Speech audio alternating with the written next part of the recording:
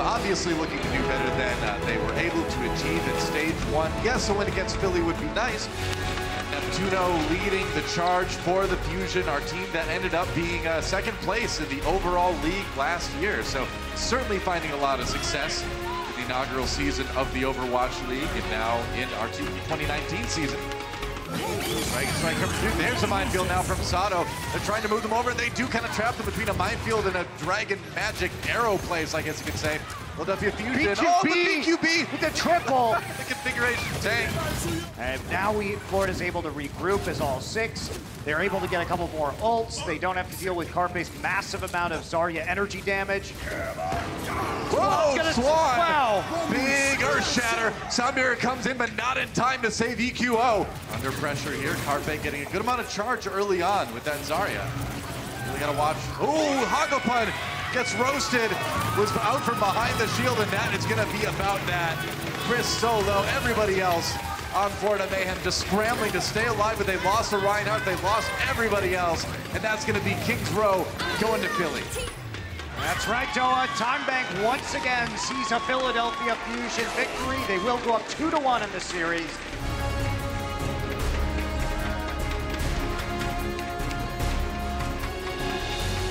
Six and 2, Matt, so far in the Overwatch League, and it's been quite impressive. And I've said this before, I even wrote about it actually this week. The Toronto Defiant, they love being underdogs. They want that status, they want to retain it for as long as they can, but you cannot be 6 and 2 with a strong roster. Perhaps I think it's just because they're a very no-nonsense team. Leading the charge, the Great Dane, Kellex.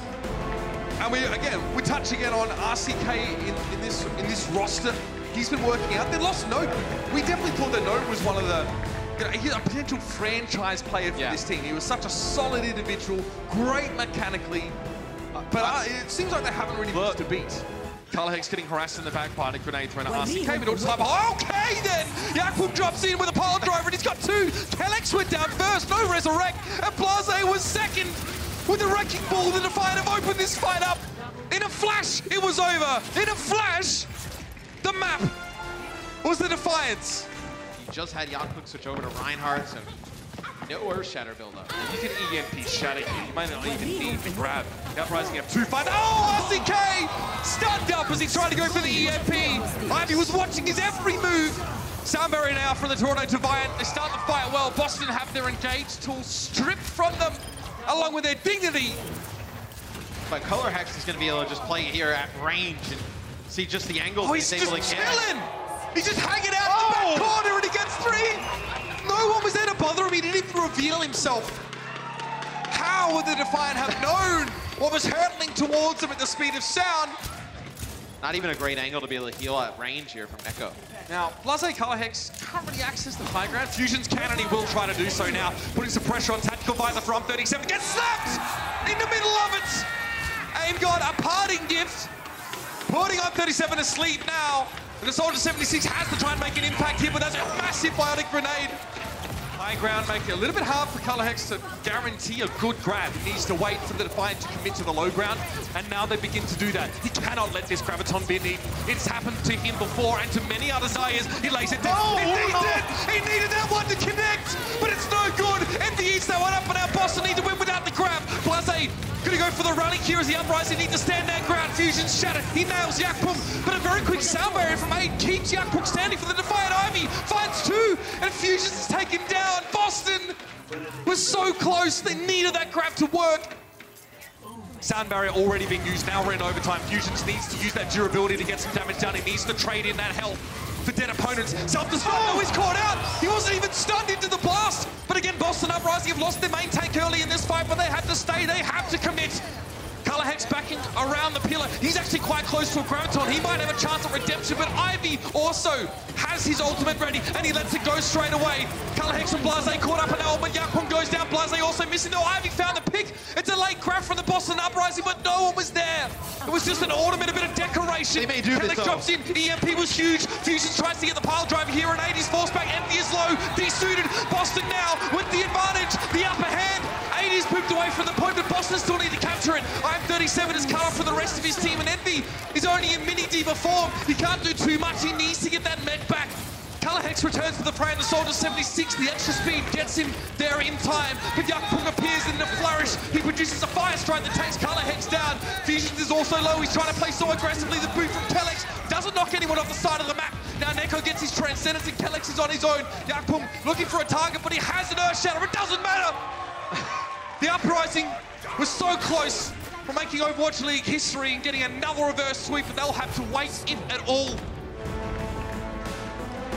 Animo leading the charge. The support lines actually coming out first for New York, and it is a confusing team, like we talked about. These guys can look so good, and if you look at their schedule for Stage 2, like they said in the pre-show today, it's really easy to imagine them going 14-0 in the regular season, but what happens in the playoffs, you know?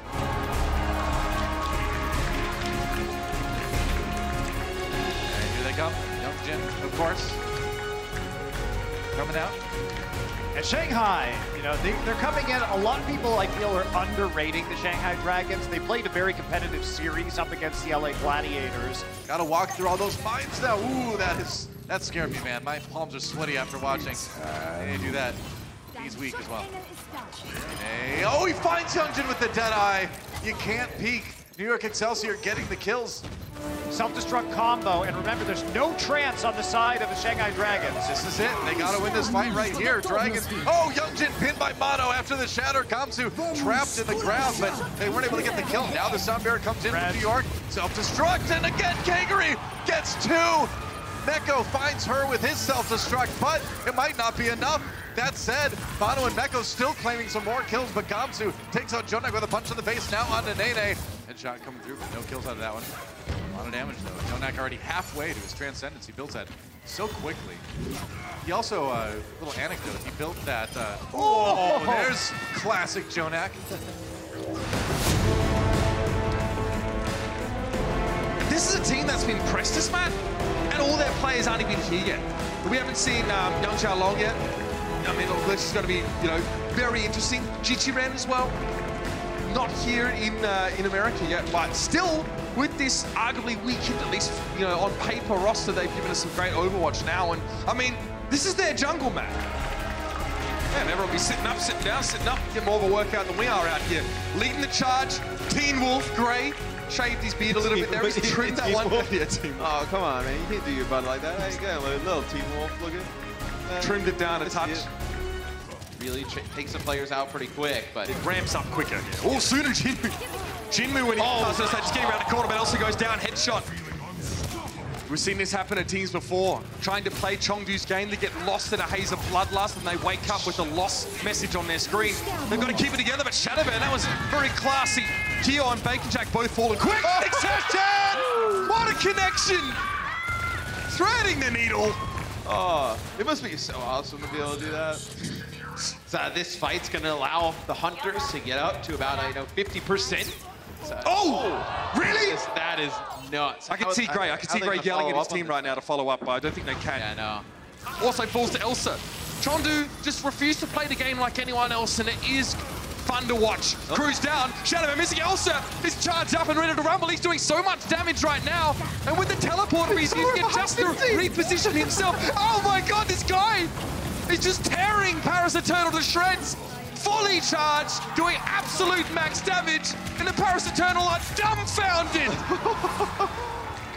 There's an Yellow now missing for the Paris Eternal. Gary traded out, both sent it down. Cloudy has to use a Primal Rage to stay alive here, and Jinmu just trying to whap back and forth on the point. Very low, trying to get those Inspire procs, and Amon making it very dangerous now to even approach the payload, let alone move it. Finzi down to a mine. Amon dropped it, got rid of the mech now. Self-destruct over the top. Elsa gets two. They needed that one so badly in a match with self-destructs not getting much done. Finally, the Hunters come up with one that yields results and a series win. 4-0.